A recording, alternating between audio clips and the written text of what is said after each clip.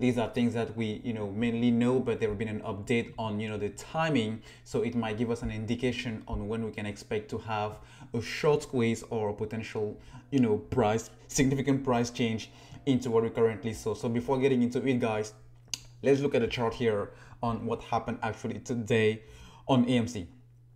Closed at 893, down to 72%, which is not to me bad, because yesterday we had a very great day when we closed at 50, almost 17%. So that was a great start of the day. We can see that, after hours it's already up. It's even not up, I would call it flat. But the drop of today, you can see that it's bare. I mean, it's really flat. I mean, it's really flat. We had that, sudden dip here, but this will be considered to me a short attack. I mean, not really a short attack, but I would consider the trading session of today flat, given what the overall market, traded as. As you can see here, Dow Jones ending up almost flat, even though, we were 0.46% in the red session. S&P almost 1% down, Nasdaq almost 2% down. So yeah, a stock is not considered to continuously go up, guys. Otherwise, everyone will just be rich in the stock market. So it's not the case. So to me, it's actually a good sign that we are consolidating around the $9 mark here for today. So tomorrow, we can hope that the market will bounce from, the red day today, because usually when you have a very special green day like we had on Monday, after that, usually people will take profits, and you can expect to have a down day. And whether we have a down day, people will buy back again, buy into the market, because they have some prices at discount. So tomorrow, if tomorrow we have a green day, then we can potentially expect AMC to also move, according to the market, if there is no, buying, additional selling pressure into the market for AMC. So let's get into the first thing I want to share with you guys on the market mover. First of all, the earnings. Earnings were supposed to be initially on February 25th. I made a video on that where I was, explaining and sharing how it's going to potentially be impacting the price forecast for AMC. If you haven't watched that, guys, I'll put it somewhere here. Please go ahead and watch it.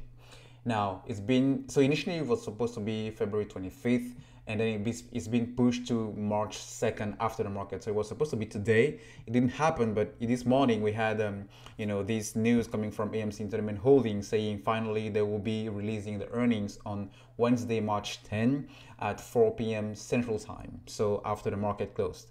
So we'll see how this goes. It's been pushed couple of days, but as I mentioned in that video where I was talking about the earnings, these will be really, we already know that the results are, huge loss, because the markets, the theaters were down, theaters were closed, nobody was going to theaters, so there was no revenue for AMC.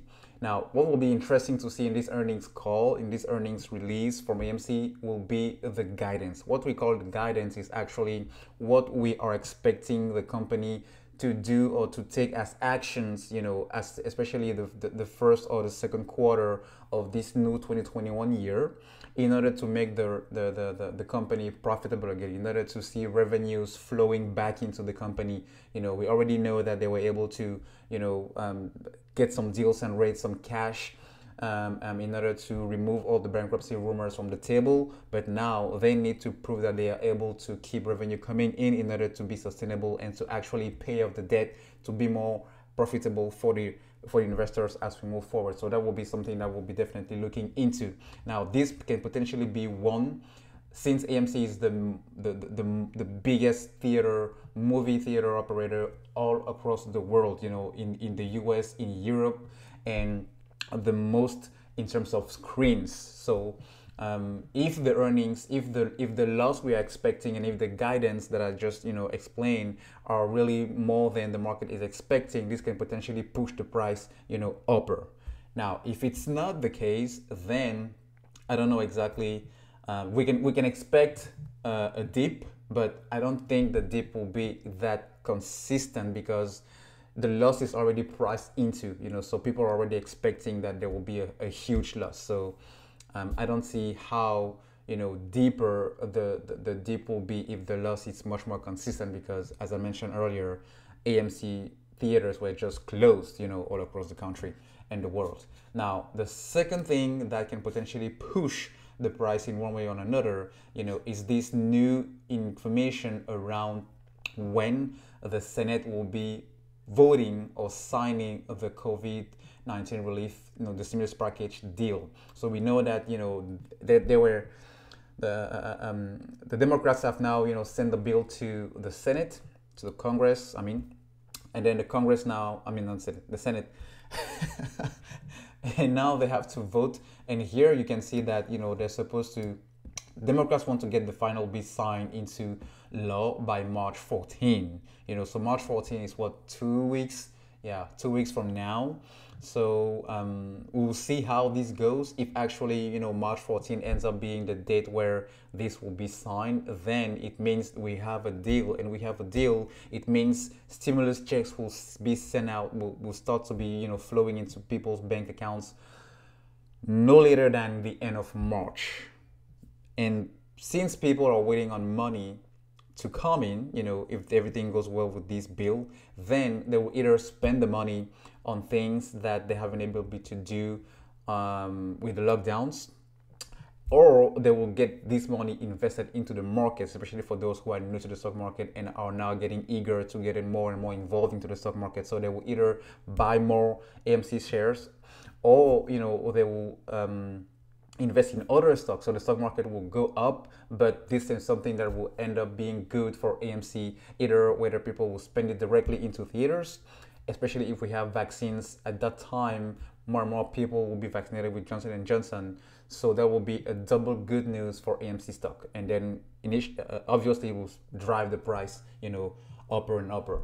So the third thing, actually in link to what we just shared, is the fact that Texas announced today that they were lifting the mask requirement, allowing all the business to fully reopen, and they now leave the business to really decide whether or not you will need to wear a mask if you want to be served at that specific business. But as far as Governor Greg Abbott is concerned, as the state of Texas is concerned, you can reopen your business 100%. Like restaurants, like movie theaters, they can reopen now, and you don't need to wear a mask. So I think this might be a potential market mover, or a thing that will drive the price of AMC stock on other retail stocks, up, especially in Texas. Now, if other states are also considering doing the same move, I think we can potentially see, a jump into the retail sector,